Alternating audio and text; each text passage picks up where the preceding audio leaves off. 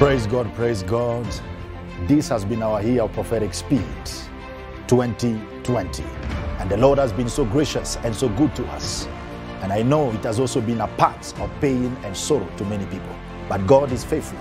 In every pain and every problem, God has never abandoned us.